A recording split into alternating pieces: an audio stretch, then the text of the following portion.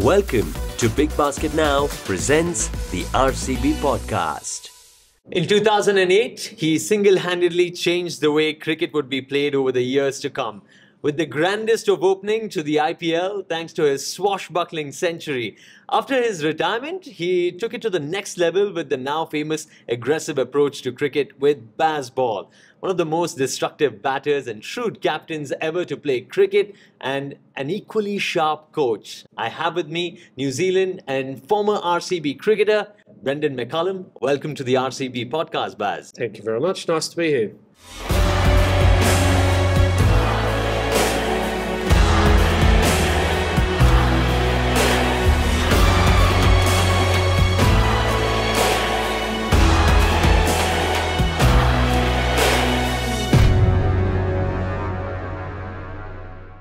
Earlier it was the player, now the coach. You have a way of being in the headlines. I guess it's very fortunate, right? I've had a great life so far in the game, and it's given me everything. Obviously, as a player, I really grew up in cricket, and now as a coach, I'm getting opportunities to try and take pressure away from players and getting to see them realise their talent. So I feel very privileged and very humbled, and it's nice to be here. Talk to me about your journey as a cricketer and then now being as a coach. I'm sure it's very self-reflective and there are opportunities where you see I can definitely be corrective in someone's career. Yeah, look, I think as a player, I was never the greatest player. I had my moments. I embraced inconsistency later in my career, which, funnily enough, freed me up and got me and made me more consistent as a player because I wasn't so bound by the fear of failure and perfection. I was just happy to try and immerse myself in the game and try and take the opposition on, and it got the most out of me as a player, and it kind of was the catalyst, I think, for my coaching career. Is if I'm given this opportunity to work with these talented players, if I could get better in the back end of my career through reducing fear of failure, being more positive in moments, and taking the aggressive options when they present themselves, and being where my feet were in each and every day so I could actually identify the opportunities, then that's got to work as a coach with these players too. And now I'm getting the opportunity to work with the England guys who are incredibly talented and try and add a bit of that mentality to it. I think we're seeing that the outcome is that these guys are starting to perform really, really well, and that's the job as a coach, is to make your players feel 10 foot tall and bulletproof, and that's certainly my objective. बस यही बोलना है, यही तुम्हारा है? Yeah, that's it. सही है यार. Now delivering in 10 minutes.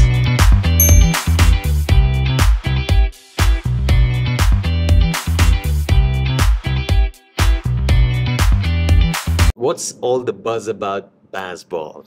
Let's talk about it. Well, firstly, I don't like the term. It's a media term which was made up and for the day that they can then potentially attack it. So I come from a very humble background. I don't get too high when things are good, and I don't get too low when things aren't. So to have something aligned to you is, whilst it's flattering to a degree, it's also makes it feel quite uncomfortable too. And also I think it takes away from what the team is going, what they're trying to achieve. And it's a collective approach led by the skipper and Ben Stokes, who him and I are very aligned with how we want to lead the team, and very similar in personalities in regards to playing the game. And I think by throwing that term over it, it sort of dumbs down the level of thought and investment that the guys have been making in what we're trying to achieve as a team. Are we trying to play more aggressive cricket? Of course we are. Are we trying to entertain crowds all around the world? Absolutely.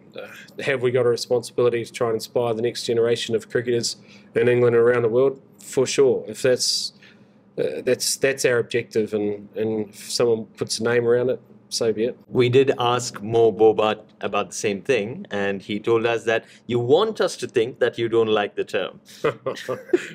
I don't like the term. There's nothing outside of that. He's cheeky sometimes, isn't he? Yeah, he is. Well, now he's got the big job here too. He sounds like he might have grown a league or two. Right.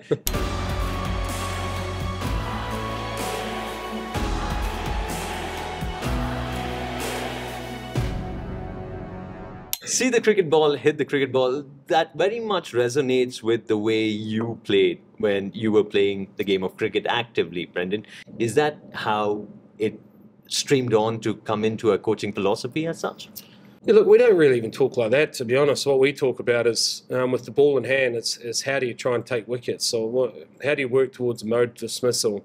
When you've got the bat in hand, it's trying to identify, is it time to absorb pressure, or is it time to put pressure back on the opposition?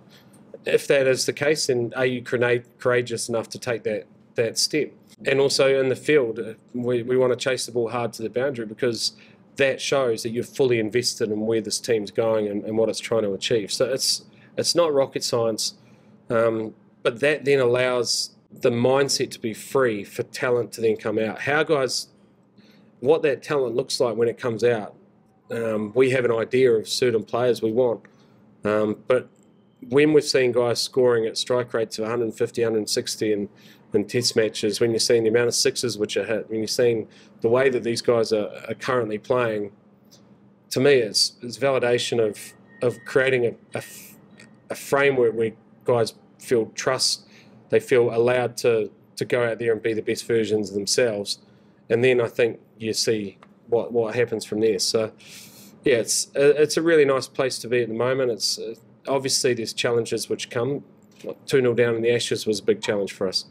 But that's when you've got to hold the fort even more. That's when it's really important to remain calm again. We've got a saying in our side that others may be better, but none will be braver, and I genuinely believe that. And that's why we've got to keep the language, we've got to keep talking day in, day out, and we get the best cricketers out of it. There's always resistance to change, but I think the mindset that you spoke about, that the complete team rallied behind the concept as such. Talk to me about how challenging that was. Well, it actually wasn't that bad, because when I took over the job, obviously England were 1 from 17 under the previous period. So they were ready for change. They had a thirst for change. Talent in England is not a problem. So it was a matter of trying to unlock all of that. Well, one of the great things is having a charismatic leader, and we've got one in Ben Stokes. He's a player that people will follow. The guys, they know he can do some brilliant things himself, but he'll never ask them to do something he won't do himself. And I think that's allowed it to gather speed, and it's allowed my messaging to resonate with the players and for their performances to be so strong early in this regime. Let's hope it's nowhere near the ceiling of where we think we can take it. We will be challenged. India will be challenged. Will be hard work, but I think we've still got a lot of room to grow within our setup, and that's the encouraging aspect. Right. बस यही बोलना है, यही तुम्हारा add? Yeah, that's it. सही है यार. Now delivering in 10 minutes.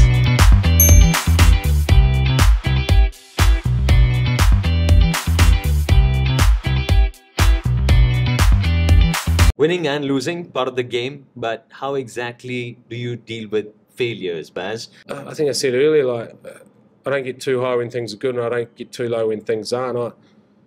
I can handle failure. Sometimes when you present opportunities to other people, they take them. And if they take them, then fair play. You doff your cap and you walk away, and you look forward to your next opportunity. And I think that's the mentality I've always had. And I think it allows you to be a little bit more in control in pressure moments if you're not so married to the position of winning or losing. So, whether that's just the way I've always been, I don't know. Some people would say that that's not competitive enough.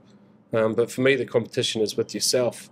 Competition is how do I get the most talent out of myself. It's not necessarily winning or losing, even though we get judged on that. That's our currency.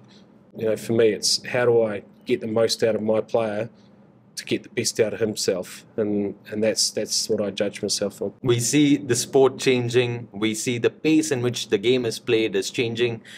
Is there a change in mindset with Gen Z cricketers versus cricketers who have been part of the team, and how do you change the way you communicate to them? I don't think you have to do too much in terms of communication. I think I love people, right? So I love spending time with people, and that's in all walks of life.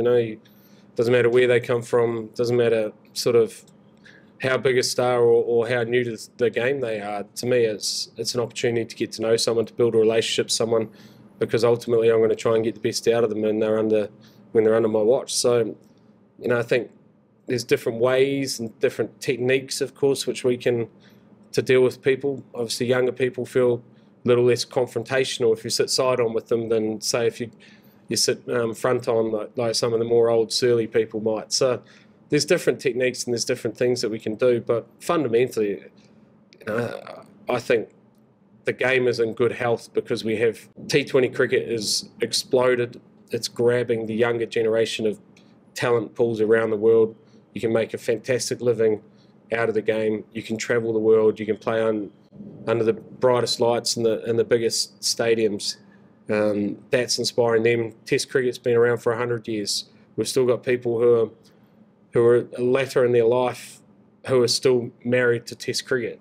We're so lucky we've got all these different formats that we're able to have such a diverse following across all of our cricketing public. So, you know, I say more the merrier, and there's an opportunity out there for everyone. And you know, the fact that we're bringing these young people in, obviously we've got to be aware of how to deal with them, different techniques to deal with them. But you know, fundamentally, it's another opportunity to get the most out of talent. Show them the Baz way, as such.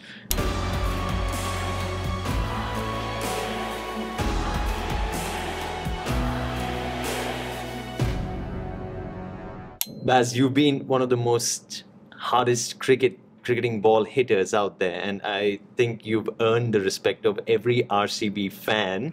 And how many times have people come up to you and spoken about the opening IPL game when you scored those 158 runs? Talk to me about what you remember from that night. Yeah, well, firstly, you know, that you are bang on. I get a lot of love and attention over here, and I'm forever grateful. You know, it's such this place. I've been coming to India now for 20 odd years. It is literally my home away from home. And you know, it's Saurav Ganguly said to me that night that I managed to get that 158 in that first opening game. He said, your life will never be the same. I didn't quite understand what he meant, but he's so right. Because when that happened, I was sort of playing a little bit of international cricket. No one really knew sort of what I could do or who I was or whatever. But from that night onwards, India and myself have had a wonderful relationship, and I'll forever be grateful for the opportunity to have done it, and obviously to have learned so much from all the people here in India and all around the world. So yeah, it's been one of the great things in life. It was the opening game of the IPL, and clearly, if that innings wasn't meant to be, it opened floodgates to what immense hitting can be in a game of T20 cricket.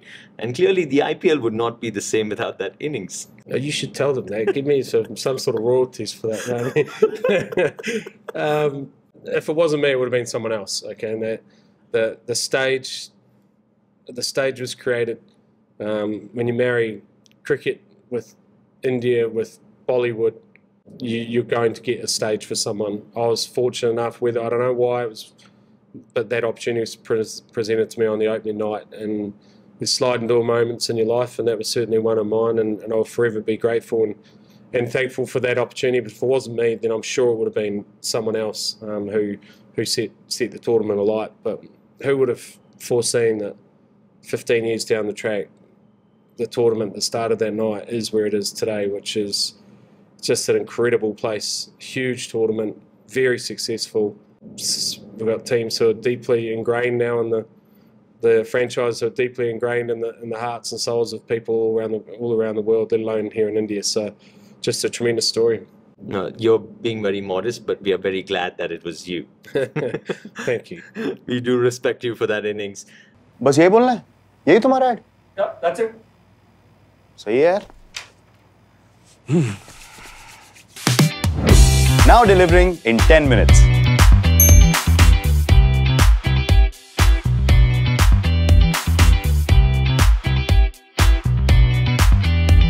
RCB Innovation Lab, Leaders India Meet, first of its kind happening in India, and it's great to see you up on the podium.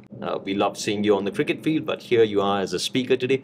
Talk to me about your biggest takeaways from this event. Well, obviously getting the opportunity to rub shoulders with some of the personnel that have been at this event, some of the speakers, and listening to to their stories and sharing some of the shared experiences that we've had. So, I think it's fantastic. Whenever you get enough like-minded people with slightly different views on things, but are in positions of leadership in a room together, you're always going to learn and grow. So I've really enjoyed it. It's obviously great to be back in India again, albeit for a fleeting visit, and just to see some of the warmth that you're showing when you get back here. And yeah, I look forward to, I guess, digesting some of the experience I've had over the last couple of days here, and seeing where they fit to be able to add into my sort of leadership style as well. Much love and respect. Thank you so very much, Baz, for being part of the RCB podcast. Thank you very much.